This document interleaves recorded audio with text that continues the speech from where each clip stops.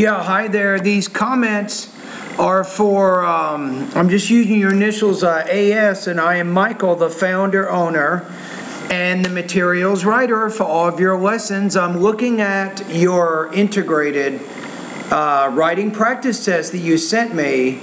I think it was yesterday. I think overall you've put together a pretty good essay. I'm going to put my guess is you're between 3.5 and 3.75 out of 5, or 22 to 24 points out of 30. If you look at the rubrics, overall you made a pretty good connection of ideas, I think, with the reading and the listening passage. I think here errors of usage in our grammar may be more frequent or may result in noticeably vague expressions or obscure meaning in conveying ideas and connections. So you need to make some improvements with language use. So that's probably, at my website, you can focus a lot in the vocabulary and the grammar parts of my course, and that will help you with some of those language use issues. Okay, so let's take a look at what we have here. Okay, so the reading passage discusses the human activity's harm. There's different ways to correct this. You can say discusses that the human activities harm the bat's population, or discusses, if you use this as an object, then you can change this to which harm or harming. So I know it's possible to not put that in there, but in this case, it almost looks like activities is the object of the verb discusses, and then you have harm, which is the verb. So either put harming here or put the connector there and then change harming back to harm. So you could probably do this. So the reading passage discusses the human activities harming the bat's population. So this is possessive. It means population of the bats.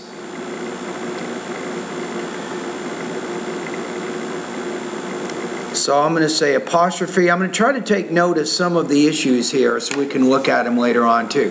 So you say first, the reading says that people destroy the environments where bats live. For example, the foraging areas and caves where bats' habitat are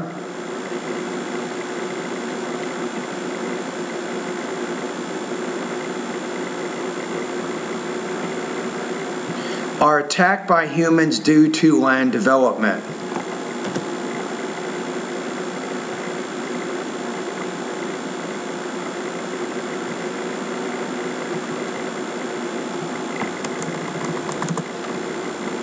You could probably just say this, are developed by humans.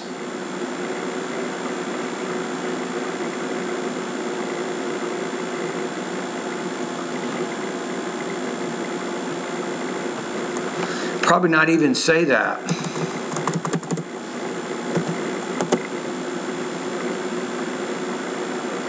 And I'm guessing I would develop this a little bit more. You might say something like, I didn't see the actual reading passage, therefore you might say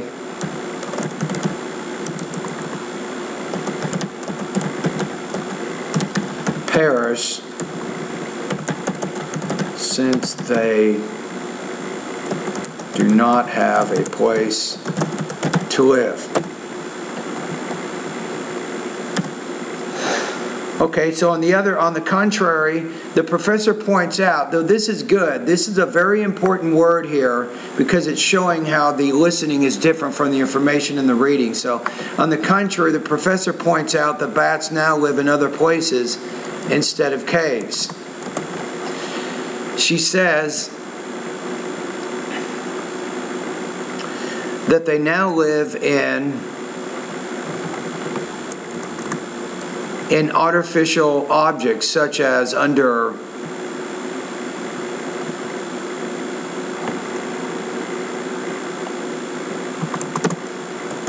how about, let's make this plural, so under roofs,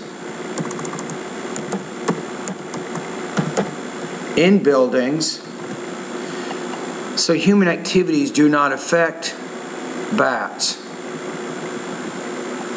Okay, the next one. Second, the article states that the habitats of people and bats overlap, and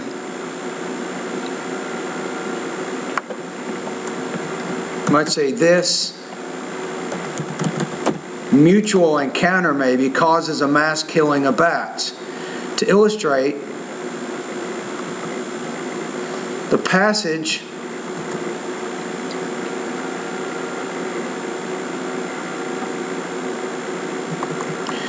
I would say use quotes, the killings of bats, and I think here you want to change this to occurring, or you can say which occur in Texas and Tennessee. So because it has active meaning, you can change that to ing. So to illustrate, the passage quotes the killing of bats occurring in Texas and Tennessee. The problem is you can't use who to refer to countries, states, right? So we have to slightly change this sentence to make it more logical.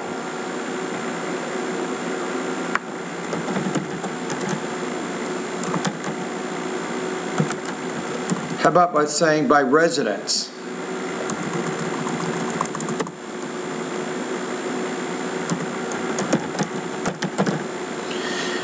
So I think we have it. So the passage quotes the killing of bats occurring in Texas and Tennessee by residents who were afraid of the bite of bats and the diseases rats were carrying.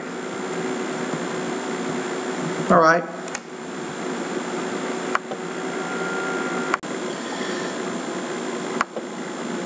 So you say here, however, the speaker says a trend of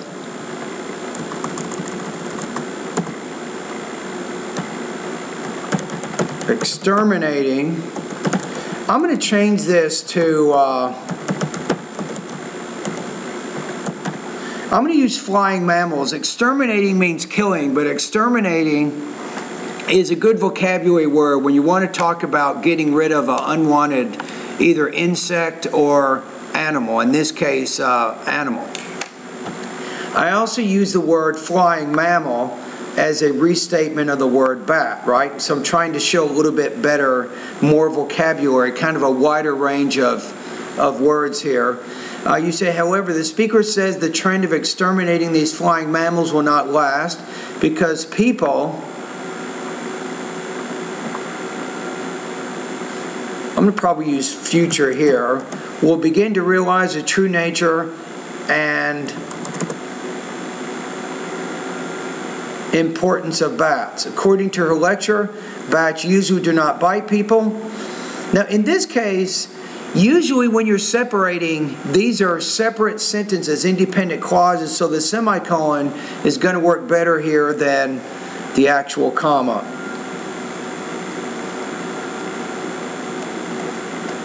See, moreover, they're useful for pollination and mosquito repelling.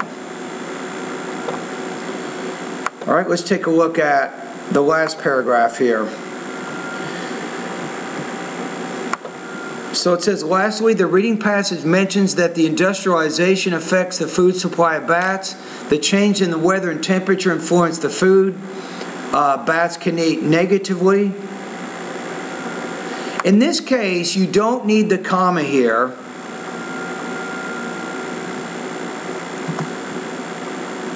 You're saying that the climate and the weather and the temperature influence the food. It kind of means this, right? So even though you didn't put it in there, it kind of means that. So normally, when we're using commas, especially in this case, this is what's called that bats can eat. This is what's called an adjective clause. And this information, I think, is important to identify the word food. So we don't want to set it apart with a comma. So we have an influence the food that bats can eat negatively. You could do that like you did it at the end. See, the lecture, on the other hand, points out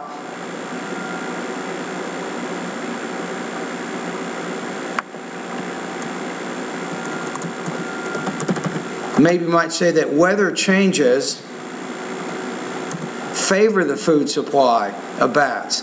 The temperature is increasing, and it means that the warm weather improves the food supply of bats, such as insects and flowers. Okay, So if you want to have a conclusion, you don't need to. I don't think it's a major problem. You might start something like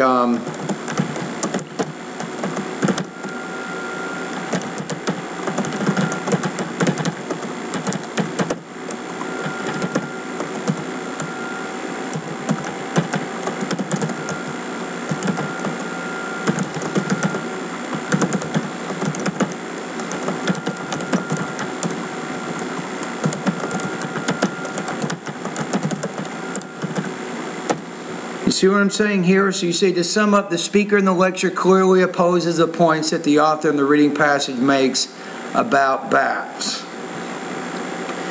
Now, a couple of other things. I'm going to show you a few tricks here. So let's look at some sentence variety things we can do for a minute.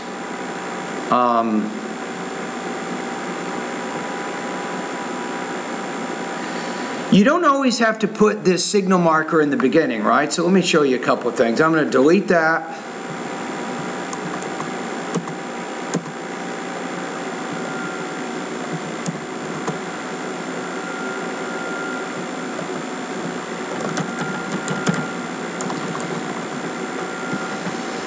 You might say, if you put it at the end like this, you would say it like that. On the contrary, bats now live in other places instead of caves, points out the professor.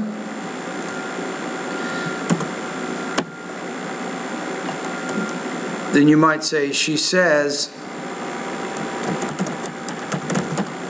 in addition, that they now live in artificial objects such as under roofs and buildings, so human activities do not affect bats, right?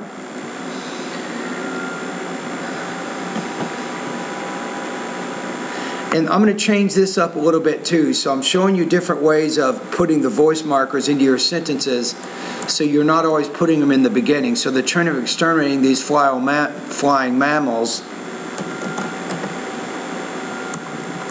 How about this? Instead of says, how about that? The trend of exterminating these flying mammals, asserts the speaker, will not last because people will begin to realize the true nature and importance of bats. According to her lecture, bats usually do not bite people. Moreover, they are useful for pollination and mosquito repelling. That's probably good enough right there, right? So I think it's close. I would, like I said before, you're probably between 22 and 24 points. I think you want to try to minimize some of the minor grammatical errors that you're having. I think that can make a difference and help you get into the 4 area. The one thing that probably bugged me, one of the things bugged me the most was when you use to and you put those 2 states before it. You remember that? Where was that? Here. And I put the words in here. The passage quotes the killing of bats occurring in Texas and Tennessee by residents who were afraid of the bite of bats and diseases bats were carrying. Okay, so based on your score and based on my specific analysis and evaluation of what you wrote, there are some specific lessons in my online TOEFL course I think you want to pay pretty close attention to in order to improve some of your language use issues. So in the grammar section, let's take a look at what we have here. I'm going to show you some things I think are going to be beneficial for you. I think positives, participial phrases, I think is important. Lesson number 3. You remember I changed some of your words from occur to occurring and so on. So I think lesson 3 is important. Lesson 4 I think is a good sentence.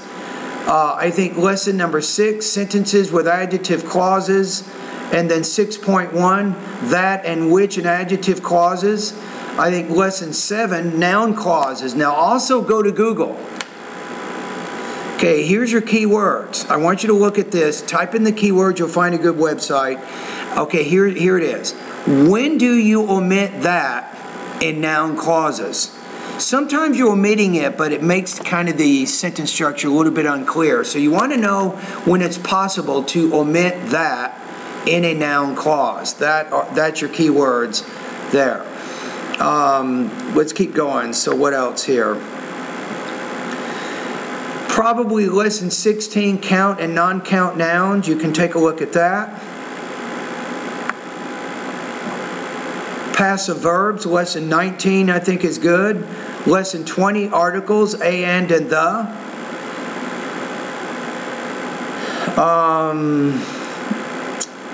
Yeah, probably sentence variety, lesson 26 will be a good one. You can take a look at that. And then punctuation, absolutely yes. So when to use commas, lesson 28 I think is a good lesson for you.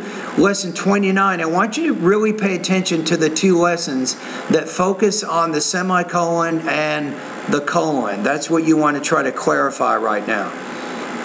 All right, now in the writing area, there's really not a lot of recommendations I have because overall, you used what I call a very logical compare and contrast organization. So it was actually quite easy to follow how you organize your ideas. Let me just check. There might be one or two things in here that you might want to look at. Give me a quick second. I can't remember all of my lessons here. Yeah, I think lesson number 12, quoting, paraphrasing, and summarizing during the integrated writing task, check out that lesson.